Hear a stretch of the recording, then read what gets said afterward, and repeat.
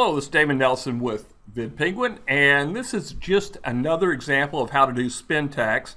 And I want to make sure that people can understand it's really simple to do, and I do it on the fly. There's a program called Spin Rewriter and the Best Spinner. They'll do it for you also.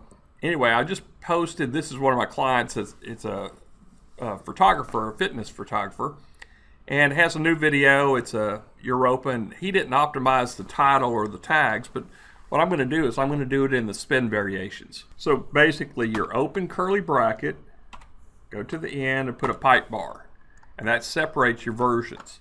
So I'm going to copy that, paste it right here, and what I'm going to do is make sure there's a space in here.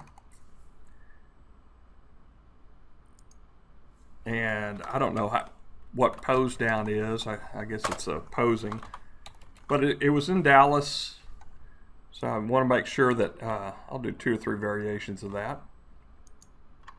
And again, it's text, pipe bar, text, pipe bar, and then when you get to the end, you want to close it.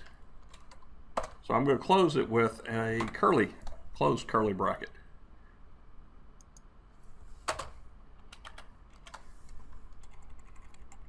And I'll just finish this out. And you see I'm just making small changes here.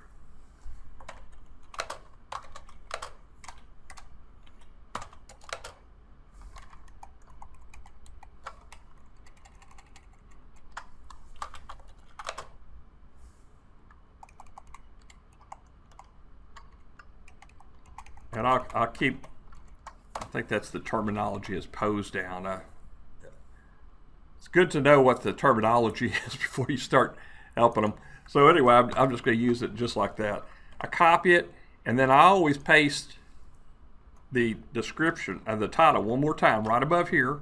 And you can do it however you want to do it. It's what I found just in research is in testing, we do a lot of just bacon ipsum or lorem ipsum right in the center, and we always put title above and title below on our spintax variations. So you can do however you want, but this just, it's kind of like keyword stuffing in here. So basically I made my variations, copied it to the first line and to the last line of the description. Then I go to preview just to check it, and I've copied that there, and I'm going to also copy it right here. Take out my spaces. Hit save and ping, and I've created the feed burner and the internal URL. So now I'm going back to the dashboard, and I'm going to go ahead, and you're just looking over my shoulder as I'm doing this. I'm going to send it to backlinks indexer, and I always like to put in on my backlinks indexer. I'm going to come over here and grab the client's URL. I'll come back into VidPenguin. And so anyway, it's Europa 2015 pose down. I'm going to go ahead and run it through SendWire so you can get an example of that. And I'm going to send it to bookmarks, and I'm going to trickle feed.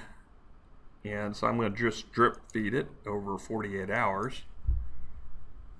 With my client stuff, legitimate stuff, I want to not slam everything as fast as I can through. As I always like drip feeding it. It gives it a little bit longer term stability up in the rankings, but it doesn't pop it up as fast as what we can do by slamming everything through. So usually it's 48 hours, and with his stuff is I always like to do 7 days. That means all the variations, it will take 7 days, so I'm going to spread it out over a whole week, which means I'll do a posting every 420 minutes. So what this does is it looks like a very natural progression, and I'm going to do bookmarks with it. So I hit detailed view just so you can see. Spintax is in every variation, and as you can see, it already spun it, but that's the way it's going to go over to SendWire. So I'll just hit Send All Included. And again, this takes about 3 to 5 minutes to do. And this was just a quick example of, this is all I do. It's taken me literally about 2.5 minutes to go through the entire deal with spintax. If I didn't put any spintax, it takes about 50 seconds to go through. So anyway, I'm going to conclude the video. I just want to make sure everybody is fully aware of how to do spintax. It's real easy to do.